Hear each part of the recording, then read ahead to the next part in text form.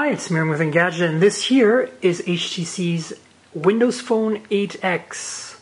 This is the first Windows Phone 8 device that we've had a chance to review. So let's dive in. I'm going to show you around a little bit. The first thing you'll notice that it's a relatively compact-looking handset, and the reason for that is it's actually only a 4.3-inch screen, which in this day and age is kind of small for a flagship.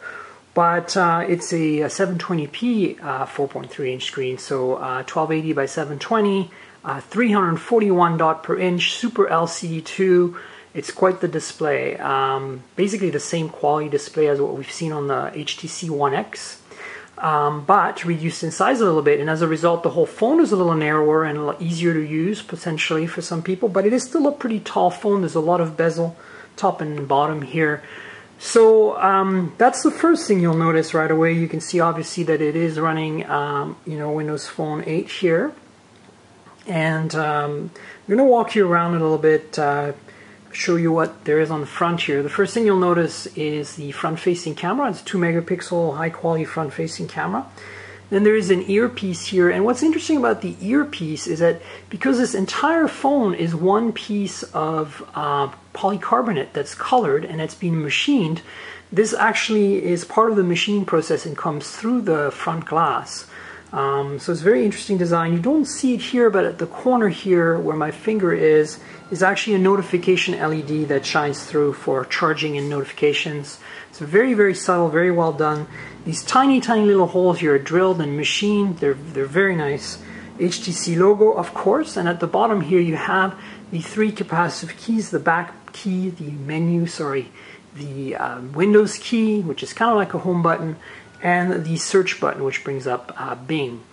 In the back, as I mentioned, this is one solid piece of polycarbonate that's been machined, very much like the Nokia Lumias, the first one, the 800 and the 900, as well as the HTC One X. So very, very well made, feels fantastic. And as you notice, it's not really, it's a matte finish, but it's not quite the same finish as on the Nokia. It's a soft touch matte finish, and it's kind of like a frosty color almost. It's almost a purple, not quite a blue. It's a really handsome color.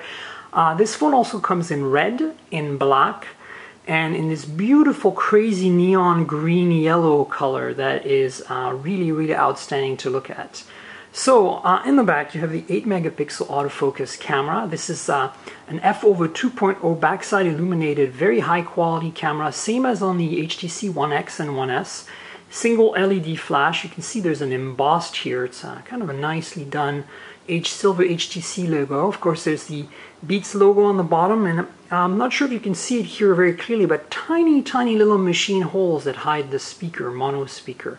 So that's basically the back of the phone. And as you can see, it's kind of like a pillow. It tapers on all 4 edges and kind of meets up with this display, which itself kind of drapes into the plastic here at the edges. Very, very delightfully done. Very beautiful design. This is something that we're really excited about. This phone is gorgeous, and being a little more compact feels really nice in the hand. So, you know, HTC, if you're paying attention, can you make this phone with Android? That would be really awesome. We really love the form factor, basically what it comes down to. But it's not all perfect. This corner, as you can see here, the glass isn't perfectly flush with the plastic as it's supposed to be. It is on the other 3 corners, so that's not quite 100% worked out the manufacturing process yet. But obviously this is an early device.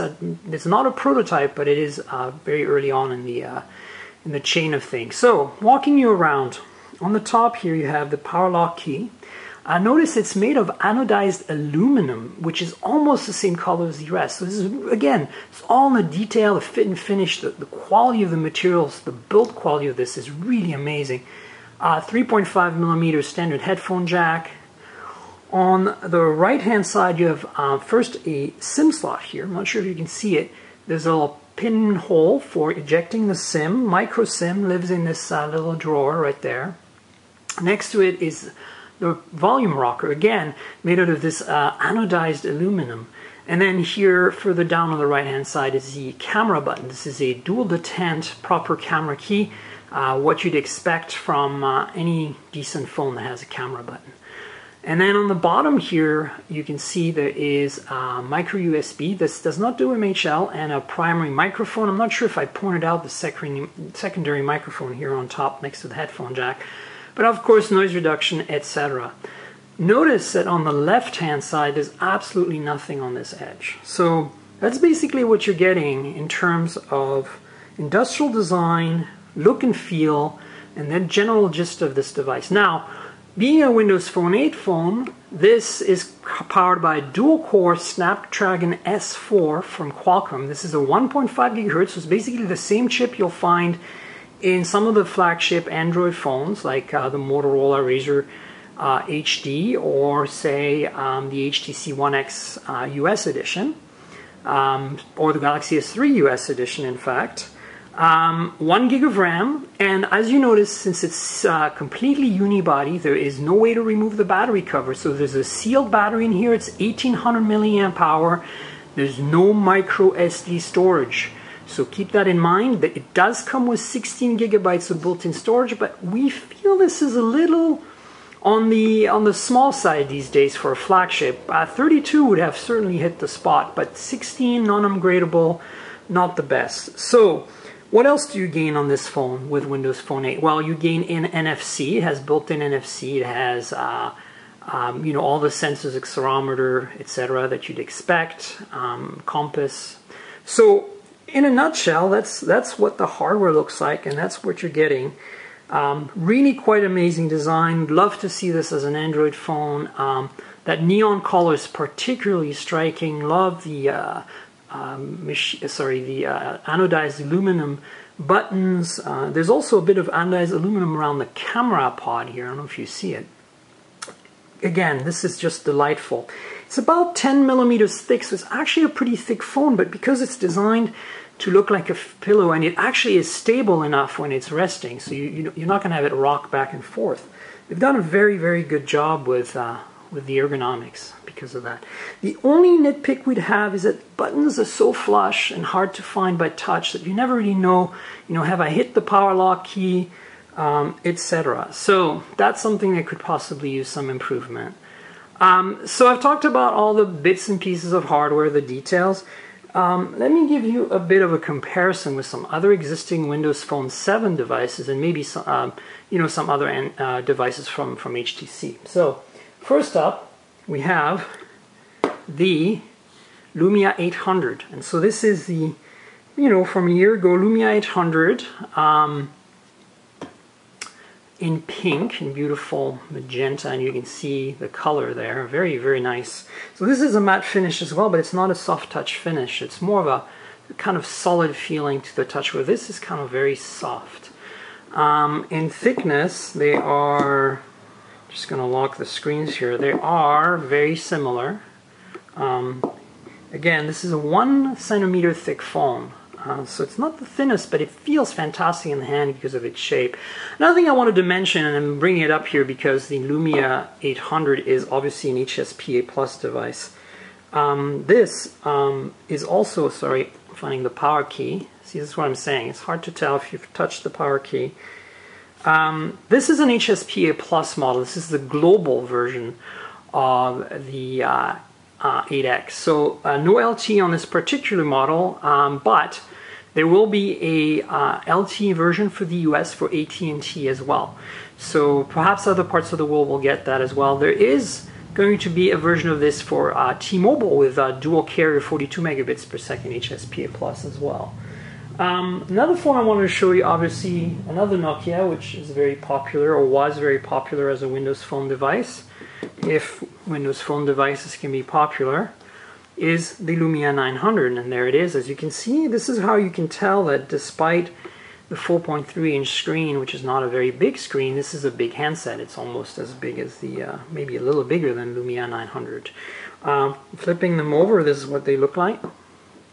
And we all know the Lumia 900 is a pretty big and thick phone.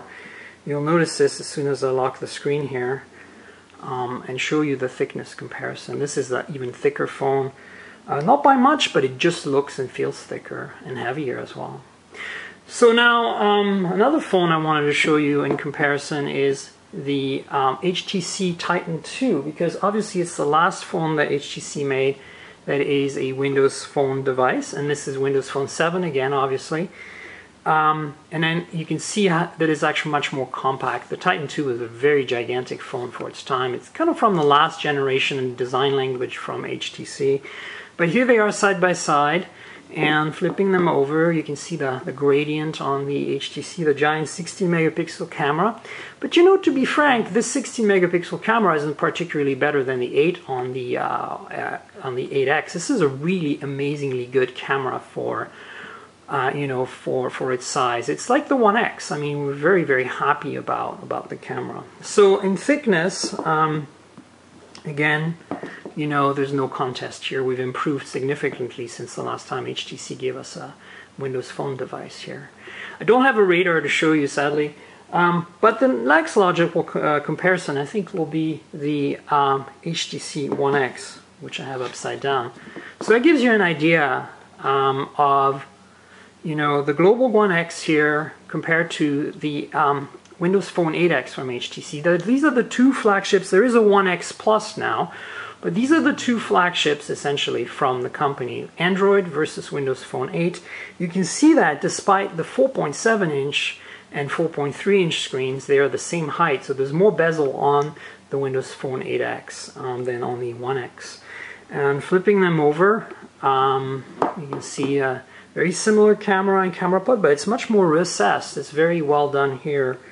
And then thickness comparison, the inevitable thickness comparison. The One X is a thinner phone. It doesn't look like it is, but it actually is something like 8 point something millimeters versus almost 10 millimeters for, well, 10.1 millimeters for the 8X. So the other thing I want to quickly show you was the display quality. Both are Super LCD2, both have the same resolution, 720p. This is 4.3 inches, this is 4.7. And I'm just going to put this in the icon so you have kind of a better point of reference. And maybe swipe this over so you get a lot of black. You can see the blacks are very similar. Again, these are both Super LCD2. But when I start inclining them a bit, you'll notice that the viewing angles on the One X are still better. And this is very odd because it's the same display technology. So we're not quite sure why. I mean, it's close, but both have the display laminated to the glass so that there's a very thin, if any, air gap or gap between them, or no gap in this case. So, you know, there's some slight differences here, but really you're getting a pretty awesome display. So in terms of software, really, you know, a lot of stuff has changed, obviously, but overall, it pretty much feels the same as Windows Phone 7. You have the same kind of design with the tiles. Performance and battery life have remained unchanged, pretty much, despite the dual-core processor and the, of course, you benefit from a better display. So definitely still super snappy, as you'd expect. Windows Phone has always been pretty snappy. That's not what I wanted to do, but I just wanted to scroll up and down and show you here. No complaints really. There's a few nice little tricks. Again, Brad will walk you through some of the details of the software in his software review. But you can read size tiles now, so you can make it smaller, or you can make it double wide, or you can go back to like the regular square. So that's one of the nice little features. It helps you customize your screen a little more.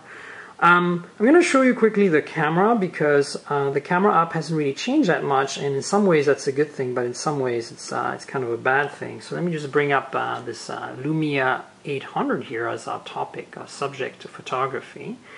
So as you can see here, we have the viewfinder. If I scroll to the left, I get the pictures I've taken before.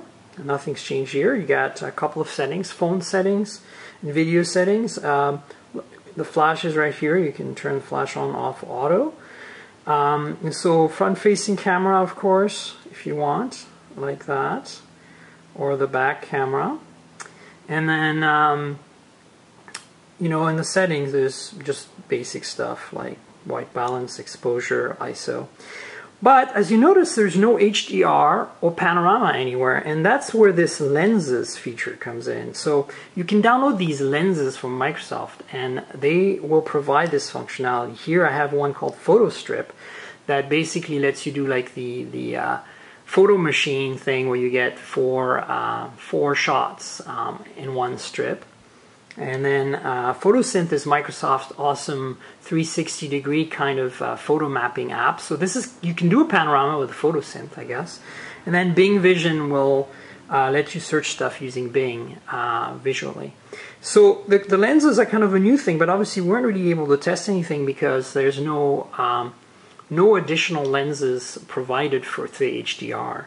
Other than that, you can use the double detent key here to focus and take a shot, and there we are, and as you can see, it did a pretty damn good job. Maybe a little blurry because I'm a little close focusing here, but the other thing is you can just tap an area, say like that, and it takes the shot. You can take shots pretty quickly if it's already focused in the same location. So usually if you don't move, see, it goes a little faster. And there are a few apps on here that are apps from HTC. Nothing really too major. You've got connection setup, which lets you set up your APN, since obviously this is an unlocked device. Converter is a currency converter. It's nice and convenient. This is nothing new. These apps have been around on HTC phones. Any of the HTC weather / stock / news widget. None of these, I think, are Windows Phone 8 apps. They're just kind of were pre-installed. And then you have, let's see, Photo Enhancer, which lets you like put filters on your photos. And there's a couple more. There's a flashlight somewhere. Flashlight. So this, lets you have a flashlight. You can see the light behind there. You have 3 levels of brightness, and then off. And so that's basically it as far as pre-installed. There's a few things in the settings that are interesting that I just wanted to quickly show you. And that's the attentive phone. I believe this is HTC specific. Lets you quiet on ring on pickup, pocket mode, and flip to mute the ringer. It's kind of a cool feature. And then of course there's a Beats audio. You can turn on and off here. I guess this won't work until I plug in some headphones, but that's automatically is available to you every time you listen to some music on any app. So it's kind of part of the system. So obviously, this is just the first of a bunch of Windows Phone 8 device. We're going to review the HTC 8X. Pretty awesome industrial design. Really love the look and feel of this phone. Really well made, really beautiful, high quality in every way. Could use a bit more storage, and that's pretty much it for the HTC 8X. Check out our Windows Phone 8 review on HTC 8X review on Engadget. Cheers!